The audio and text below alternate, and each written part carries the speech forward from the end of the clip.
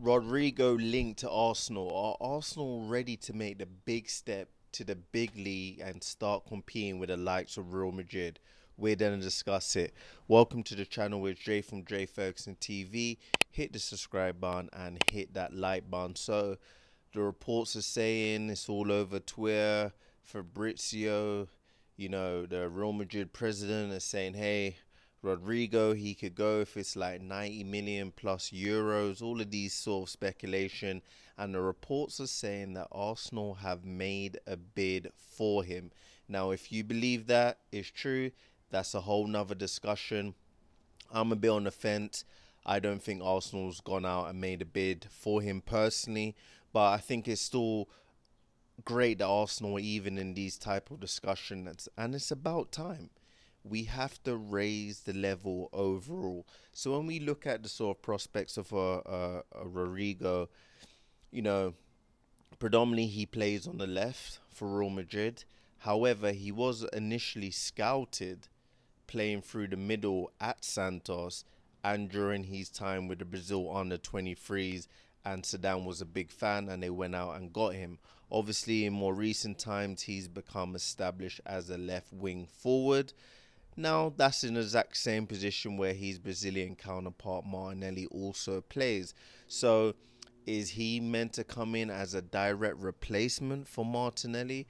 Has Arteta got a plan to potentially push Martinelli through the middle? Has he got a plan to potentially optimize Rodrygo in that sort of false nine position? And we've seen it.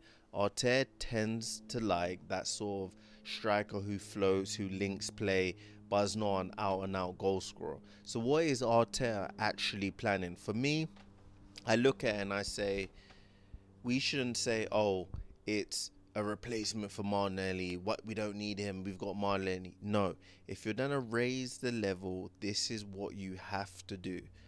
Us as Arsenal fans have to get that into our head. If we are going to compete, we've got to move away from the mindset of, oh, we can't bring him in because we've got Martinelli or we've got Saka, we've got Odegaard, we can't bring them in. What are you talking about? Have a look at the likes of Real Madrid, Modric, Cruz, Tukameni, Camavinga, Jude Bellingham. Look how stacked they are in that centre of the park, right? I'm pretty sure we'll take all of those players at Arsenal. That's how you get to the elite level. So even if Rodrygo does end up coming in and he does end up occupying that left side, good. That's what we need.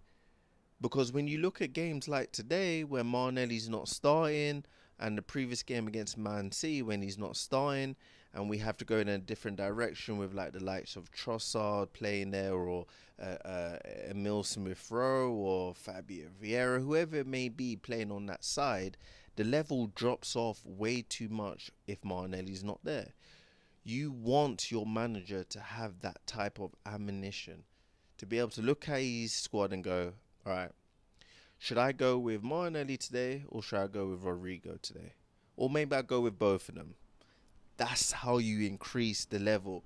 So I'm sick of Arsenal fans keep on saying, no, we can't take him because we've got Martinelli and Martinelli's not going to get game time. We're going to disrupt his progression. Listen, elite teams have elite players for every single position. For me, I just see it as exactly that. If the reports are true and we are meant to go in for him and he ends up being an Arsenal player in the summer, I totally just look at this level. Arteta's got to a stage when he's just trying to raise the overall level of that team. And you see it. Saka doesn't play, we've got to rely on Reece Nelson. He's poor. He was a good academy prospect, but Arsenal is not his level. Reece Nelson would do well at like a Fulham, those type of teams. Fulham or Crystal Palace, that's Reece Nelson's level. Champions Leagues against Bayern Munich, that's not Reece Nelson's level. But what I do find interesting, even if you look here at the comparisons between Martinelli and Rodrygo, they're very, very similar and very parallel to each other. And I just think overall it's good squad depth.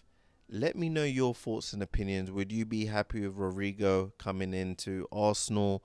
Do you think 9 million is around the right mark, or do you just think it is paper talk because we know Mbappe is going Real Madrid? Mbappe plays on the left. The reports are putting two and two together and trying to make it four. Let me know in the comment section below. Hit the subscribe button and hit that like button, and I'll see you all again soon. Peace.